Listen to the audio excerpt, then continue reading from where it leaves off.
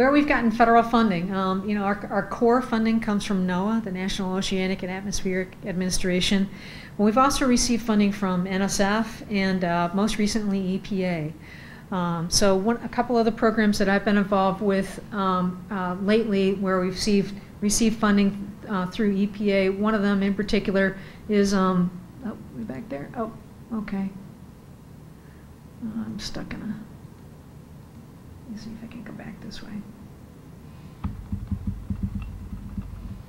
Is the Green Marina project. And so that's the regional version of the Clean Marina program.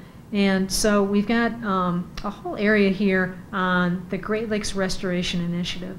And so that's been the, as Jen described, the fire hose of funding, where we had sort of gotten, you know, trickle funding focusing on the Great Lakes. And so this is directly benefiting Michigan businesses. And so here's the Green Marina project. So this is Michigan Sea Grant is taking the lead on this, and we're working in partnership with Wisconsin and Ohio Sea Grant programs, and then we're also reaching out to all the other Great Lakes states in terms of promoting these clean marina programs all throughout the Great Lakes region. And one of the things that we're coming up with is a standard set of best practices that all marinas can apply throughout the region. So it's consistent from state to state.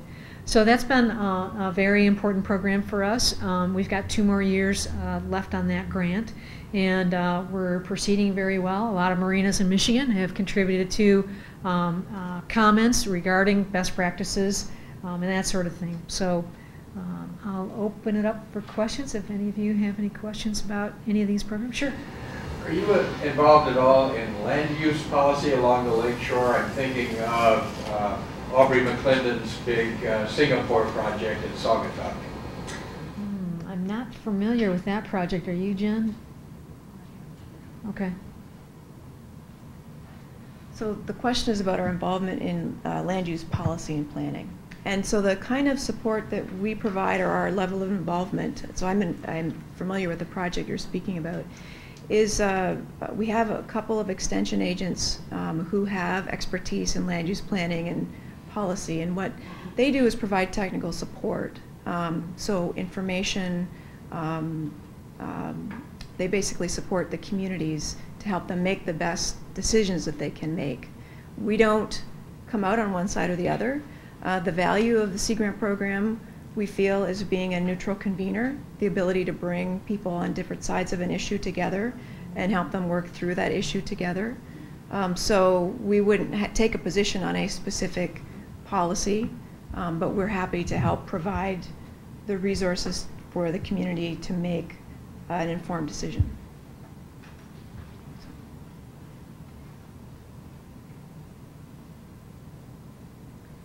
Well, we hope you all go and visit our website, and all of our contact information is on there. And we encourage you, if you have Great Lakes questions, to give us a call.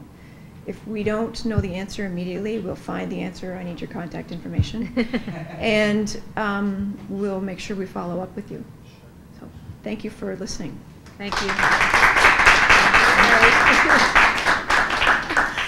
Well, Professor Jennifer Reed and Elizabeth LaPorte from the Michigan Sea Grant, again, the Wolverine Caucus, thanks you so much for coming today. And as a token of our appreciation, we have for you these 14-karat gold Wolverine Caucus pins. Yes. So now you are official Wolverine Caucus members for life. Oh, thank you. And we thank you for this excellent presentation. And certainly it's been valuable to hear about the invasive species, but also about the many great things that the Michigan Sea Grant is doing here in Michigan. We are indeed fortunate as a state to have such a resource. So I hope that you will join us again next month, April 17th, when we'll be talking about Google and the University of Michigan, what libraries are doing in this new age of Google, and the digitization project. I was able to actually say that word. So we hope that you'll join us again. That's April 17th. And for that forum, we will be in the Speaker's Library at the State Capitol building. That's on the 2nd floor, room 252. So until then, have a wonderful spring-like day, and thank you for coming.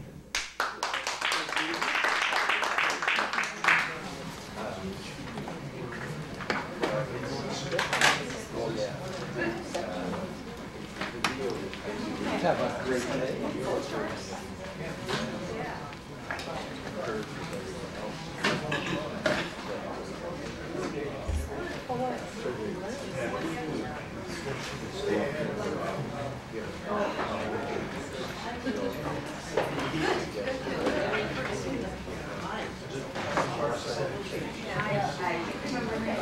He looks so familiar, but no.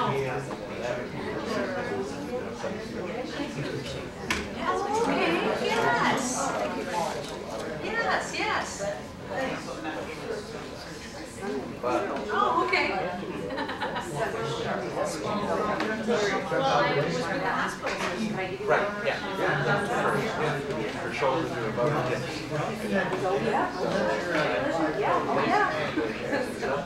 That's great.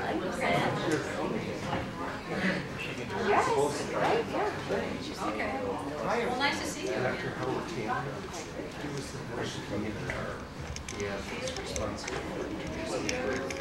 What we have to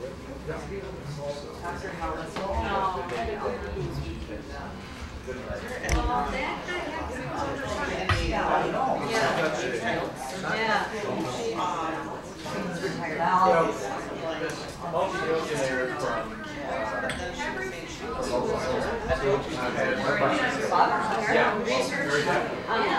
Right now.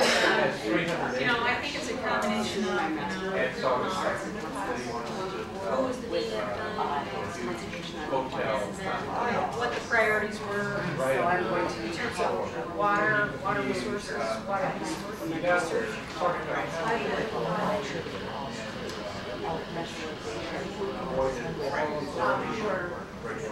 You know, that is a segment that we haven't done a lot of work with. The federal judge.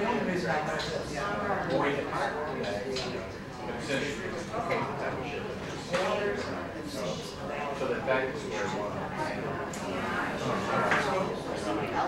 So the developer